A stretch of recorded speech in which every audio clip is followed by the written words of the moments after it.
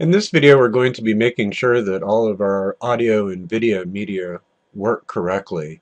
And the process is going to be just like when we went through and looked for occurrences of our instructor name, the term, CRN, and so on. Except this time we'll be paying particular attention to any video files. Now this can include videos that are embedded on pages that we've authored ourselves or gotten from somewhere else. And it can also include links to external video.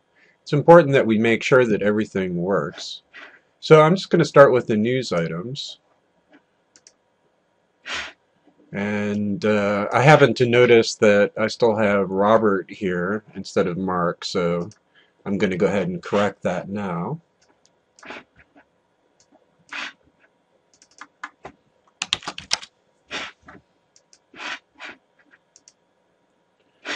And I'm just looking for any links or any video. I don't see anything here, so I'm going to go to the content. Now the OIO Prep Your Course section has a lot of video in it, which you're watching now. So I've already checked that, and I hope that it's working for you. So we'll start with course information, what the student actually sees. And I'm just going to flick through one page at a time really quickly and look for any video links. If I had an instructor introduction, I would want to check that had a video orientation. Nothing in the syllabus. Nothing in the course calendar. Nothing in introduce yourself.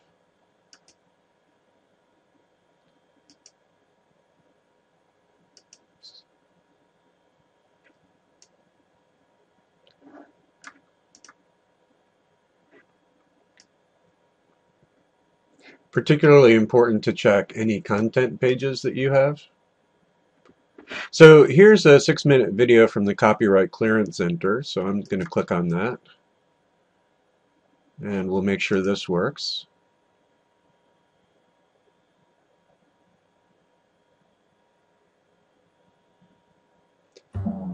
So, seems to work okay. Let's go to the end here. Well, on the internet, the public domain. And I can give you it. Alright. Now, one thing you want to make note of, let me pause this. One thing you want to make note of is it's always a good idea to link to captioned videos whenever possible. And I don't see any closed captioning on this. Oh, hide closed captions, so let's go ahead and show closed captions. So if I... Right, so there are captions on this video. That's good. So let's continue looking. That one's okay. Copyright Resource Center, probably not a video link.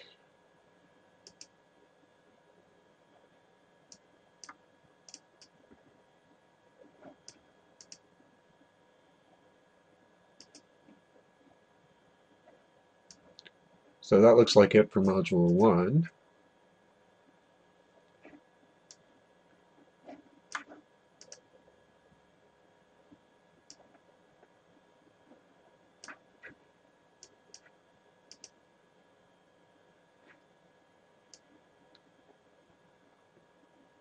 So here's a link, and I'm not sure exactly what it is, so I'm going to take a look at it. And it's not a video, it's just, it's actually an expert system that will help you to determine whether you're covered under the Teach Act or not.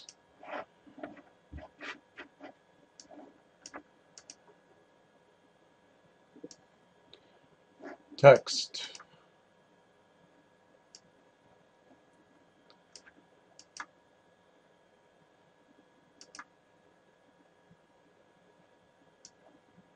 And so that's it.